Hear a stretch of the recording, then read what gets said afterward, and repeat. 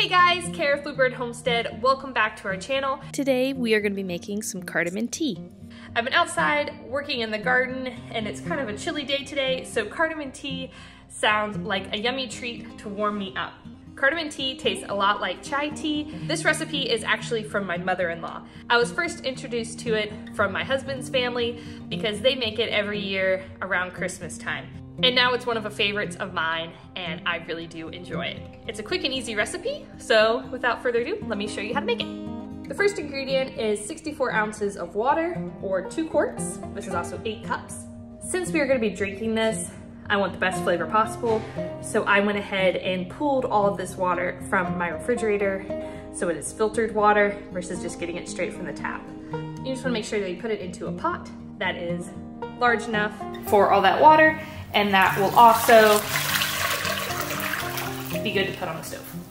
To the water, we're gonna add 1 cup of white sugar.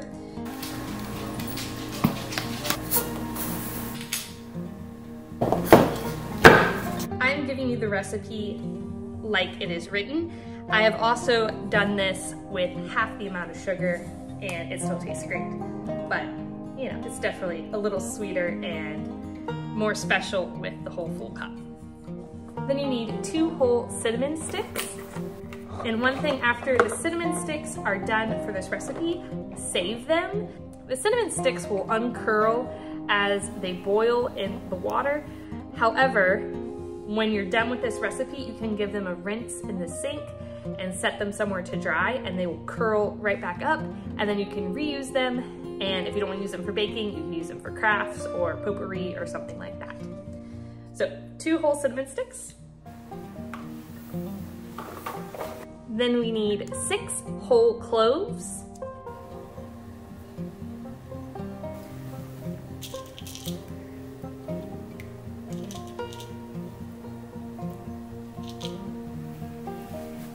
I'm putting all these ingredients straight into the pot.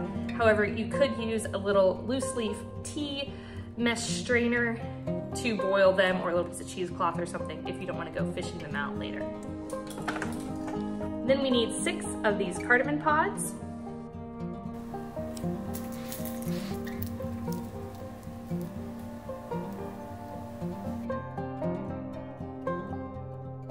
Then 2 black tea bags, or you could use loose leaf black tea as well if you prefer. I'm just using Lipton's decaffeinated tea today, and we are gonna add those to our pot. Then I'm gonna bring this to a boil on the stove and let it simmer for 30 minutes, and then we'll enjoy it. It's pre-sweetened with the sugar, so you don't need to add anything else, but it is nice with a little splash of milk as well.